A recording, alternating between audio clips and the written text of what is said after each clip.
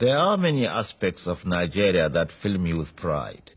Against apartheid, for example, Nigeria was in the forefront. And in the liberation of countries such as Angola, Mozambique, and more recently Liberia and Sierra Leone, Nigeria's influence has been paramount. I recall with pride when the Nigerian delegation persuaded the Casablanca Bloc and the Monrovia Group to set up a continental organization.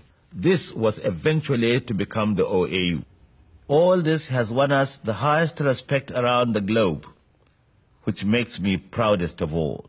But I believe Nigeria has still to realize its full potential, and the key to achieving that is to effectively communicate with each other, the rest of Africa, and indeed the world.